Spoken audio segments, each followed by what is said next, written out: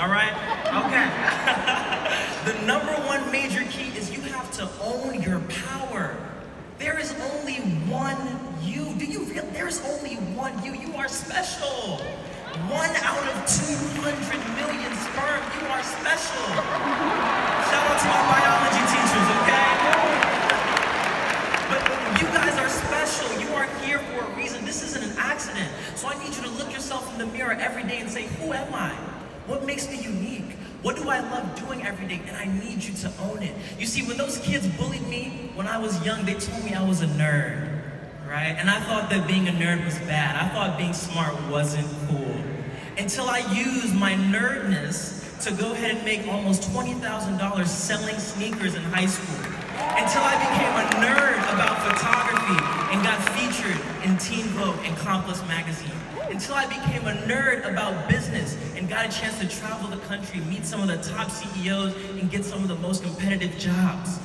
You see, I'm bringing a nerd back in style because I'm owning my power.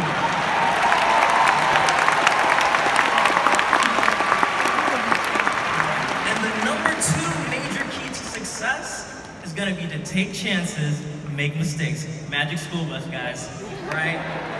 Owning your power is not gonna be easy. There's gonna be hurdles you gotta jump over. And because up until this point, school has taught you to dress like everyone else, think like everyone else, have the same answers as everyone else. They've taught you that failure is bad. And as a result, people are scared to live their dreams. You see, most people know deep down what their purpose is. You see, most people don't fail in life because they aim too high and miss. They fail because they aim too low and hit. I need you guys to think big.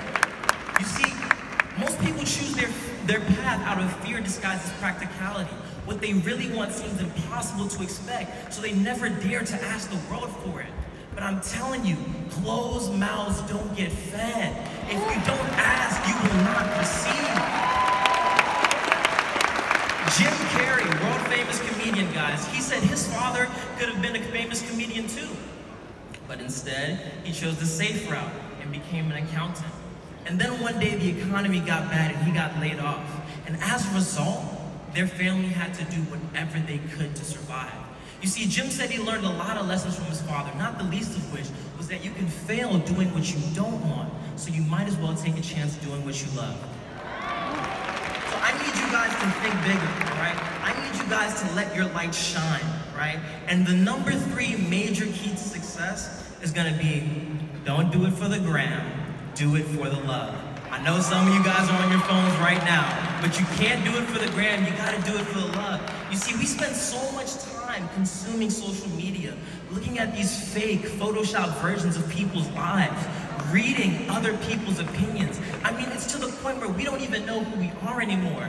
And I'm telling you guys, if you want to own your power, you have to stop comparing yourself to others. Stop trying to become who Instagram told you to be. You gotta remember that no matter what you see online, nobody is perfect. So take pride in your journey, okay? And the number 4 major key for success is give and you shall receive, all right? I know this might sound crazy, guys, but as soon as I stopped focusing on how I could get on, and I started focusing on how I could empower others, my life did a 360. You see, as you guys step out of this shelter of high school, you start to realize that the world isn't all sunshine and rainbows. It'll beat you down to your knees and keep you there if you let it. Most people aren't even comfortable in their own skin, but I'm telling you, I want you guys to be different. I want you guys to be a light in this world of darkness. I want you guys to own your power, because when people see you living your passions, owning your power, and giving back, they will flock to you.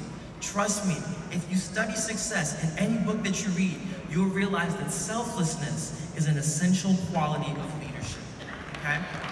I'm not telling you guys to be naive though, right? But I'm just telling you, if you want anything out of life, give and it will come back to you. If you want love, if you want respect, if you want power, I need you to give love, respect others, empower your peers, and watch it come back tenfold.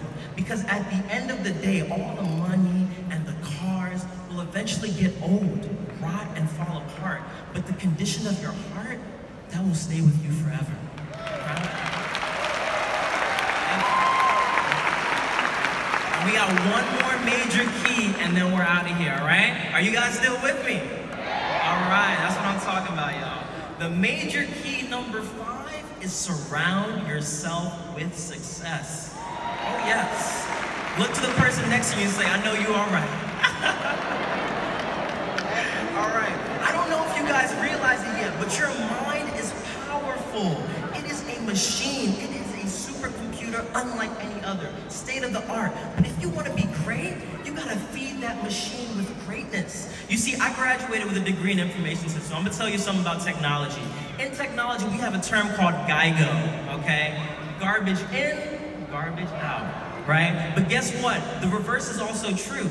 Good in, good out. That means that the quality of your outputs is determined by the quality of your inputs. Just like with your body, if you constantly feed yourself junk food, you're gonna wake up one day and you might not like the way that you look.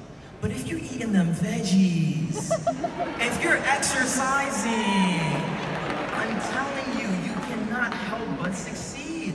Your mind is the same way. So how do we achieve mental fitness? 3 things. The things you consume on a daily basis, your environment, and your thoughts. If you spend all day reading up on gossip, the media, watching Netflix, worrying about what so-and-so wore to the royal wedding, you are consuming junk. And you are wasting your time, guys. You're wasting your time. But get this. Time is all you have in life. So if you are wasting your time, you're wasting your life. You only got one life to live. Let's make it count. I need you to spend your time studying success, listening to seminars, motivational speeches, reading the books that will force you to think critically about yourself, your life, and the world around you. If you do this, you are engineering your mind for success, all right? Now, with your environment, you guys are going to college or you're going to work, and you're gonna have the opportunity to select a new group of peers. And I want you guys to be so selective about who you let into your circle and who you spend your life with. That is important. That is important. Yes. I need you to find mentors who will guide you. I need you to find friends who are going to elevate you. I need you to know that if you are the smartest one in your group, run. You need a new group, okay? You need a new group. And guess what? If you can't find a new group, pick up a book and get to know some people from the past, okay? Get to know yourself, okay? Because it's better to pass the time alone and have a few friends that you can count on than to waste my time just because someone was convenient, okay? Now, the last thing, your thoughts. Your thoughts are so important. Like I told you, you create the narrative for your life. So if you spend your time thinking about what you don't want, your thoughts are like magnets. You're gonna find yourself attracting more of what you don't want, right? If you're ever unhappy in life, it's probably because you're focusing on the obstacle and not what's on the other side. So if I spend every day thinking about how stressed I am, how hard this class is, how much I don't like my teacher, what do you think you will attract into your life?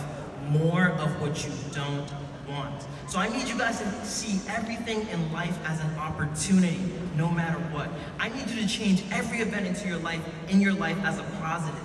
And the easiest way to do that is simple. It's just gratitude. Remember what you're grateful for. Because when you think about what you're grateful for, you will always find more to be grateful for, right? And if you do this, the way that you see yourselves and the world around you will change. I want you to imagine being on a high that nothing can blow. It's possible. It's possible. And so that's it, guys. Those are my 5 major keys. This is what I've learned throughout my journey and what I wish I knew sooner. Own your power. Take chances. Make mistakes. Don't do it for the gram.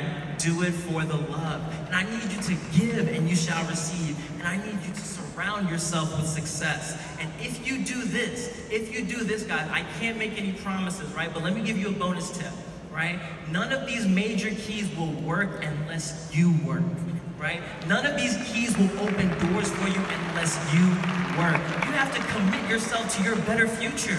You have to commit yourself to being the hardest working person you know. Because I guarantee it, if you're not hungry, there is somebody in China or in India who is dying to take your spot, okay?